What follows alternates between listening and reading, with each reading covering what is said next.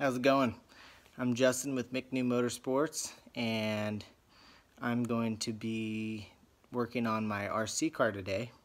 I've got an Arrma Kraton, and I'm having some issues with getting the front lower A-arm off.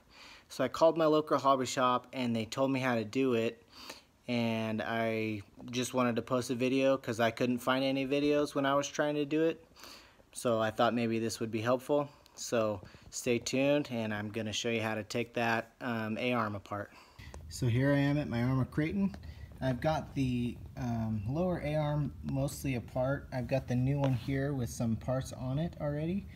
But as you can see, right here, this guy, I cannot get this plastic piece off of here.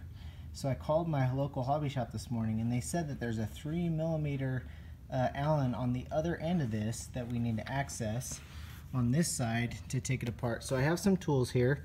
I've got my needle nose pliers. They are snap-on, but you don't need fancy snap-on. I got these are Align hex Allens. If you're going to be working on RC cars, I would definitely recommend these. And then obviously just the standard Arrma T-handle wrench thing that it came with.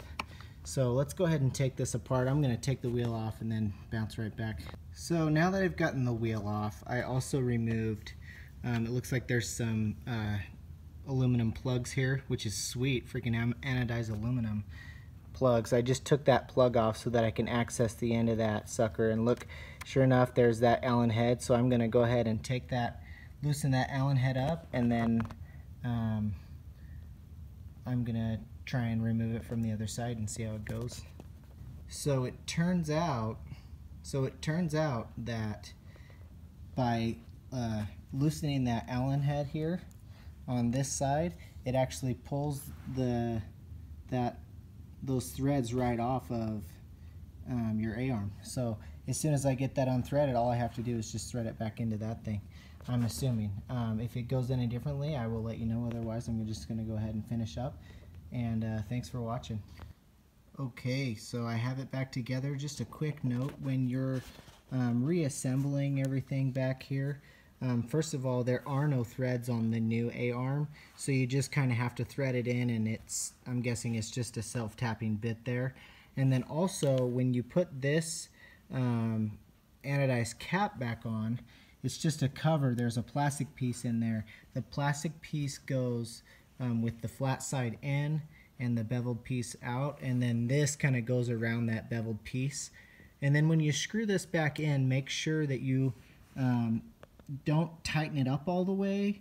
Leave it kind of loose. I had to check the tightness on this one just to double check. It is a little bit loose. I snugged this up at first, and this sucker was just real stiff and not wanting to move a whole lot. So just tighten it up, and then make sure you back it out a little bit if you do tighten it up all the way, so that it's got a little bit of give. As you can see, this side is even just wiggling this tire. You can tell that it's got a little bit of give there. So yeah, I'm going to go ahead and button this thing back up, and hopefully I'll have some more videos of me bashing here pretty soon. Cool. Again, thanks for watching. Feel free to like and subscribe.